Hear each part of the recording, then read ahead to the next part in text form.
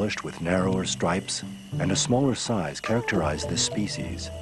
His name will be Sua, a Thai word that means tiger. Without warning, an enemy pounces on Sua. The second tiger, Pang, is none other than the brother of the former. The two animals continue to play, unaware that they are just under the tree that Talum the gibbon has made the center of his kingdom.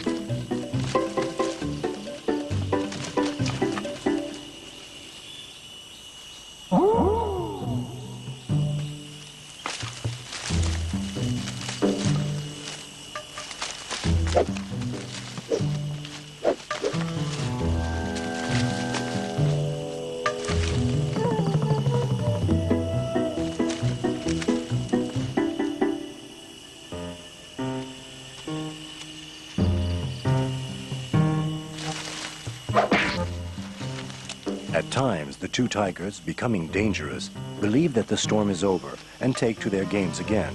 But Talum will not give up.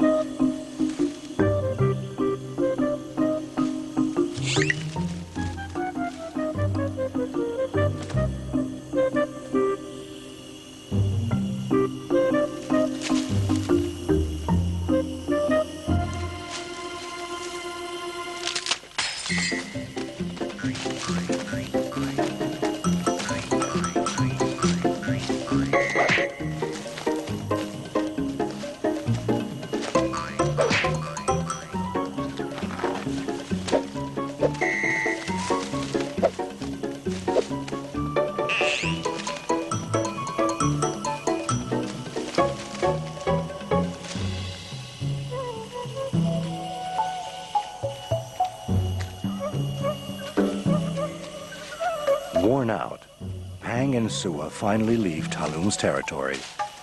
Though victorious, he is rather disappointed. Maybe he was starting to enjoy himself.